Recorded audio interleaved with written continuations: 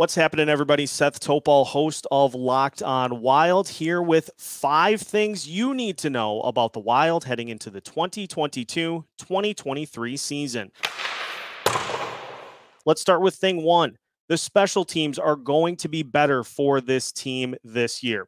We're not going to see the team have bottom 5 special teams units on the power play and the penalty kill. We've seen a bigger effort to try to clear the puck so far this season. We have also seen the Wild do better with attacking the net, having big bodies in front to try to create rebound opportunities. Plus, you got Kirill Kaprizov anchoring that top power play unit. So I would not expect to see the Wild have similar lack of success on the special teams here this season. Let's move on to thing 2. Rossi expected to have a big role with this team, and let me tell you, he is ready for it. Rossi has had a business-like approach throughout the preseason so far. He wants this opportunity, and he's doing everything that he can to force the Wild's hands to give him some top-line minutes for this team. Natural fit would seem to be the second line, centering Matt Boldy and Tyson Jost. Might take a little bit for him to get there, but I don't get any sense that Rossi is going to look like the moment is too big for him. He just has put in too much time to fail at this point in his career. So Rossi going to have a big season for the Wild, maybe a Calder Trophy to boot. We'll just have to wait and see.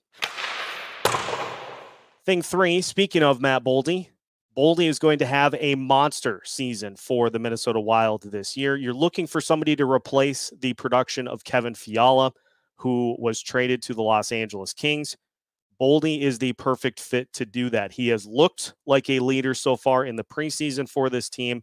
He has taken advantage of some good opportunities, quarterbacking the power play for the team in the games where he plays and some of the other regulars don't. No better fit than him to build off of his strong rookie season last year and have a monster season this year, offsetting some of that lack of production for the Wild with the loss of Kevin Fiala.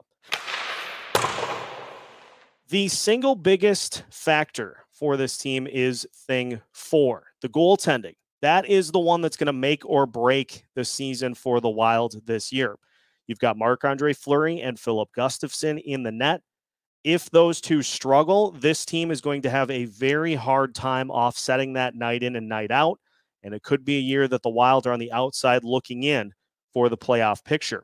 If Marc-Andre Fleury can capture some of that magic from his Vegas Golden Knights days, and if Filip Gustavsson steps in and shows that he is ready for a big role with this team, they're going to be just fine. For what it's worth, the early returns so far in the preseason have looked very good for both Fleury and Gustavsson, so hopefully we'll get some more of that, and hopefully it is a goalie tandem that can stay healthy throughout the season as well.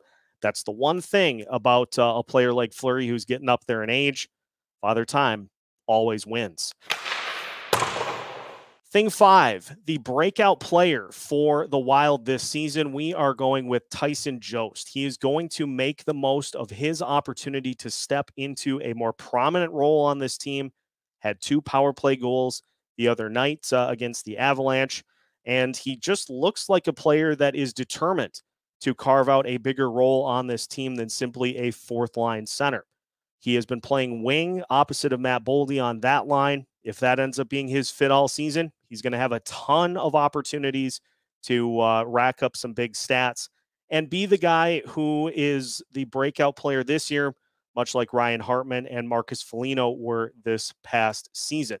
So there you have it. You are now fully in the know for the 2022-2023 Minnesota Wild. Make sure you subscribe to Locked On Wild for free wherever you get your podcasts, and also make sure to subscribe on YouTube and hit that notification bell so that you don't miss out on anything Wild related all season long.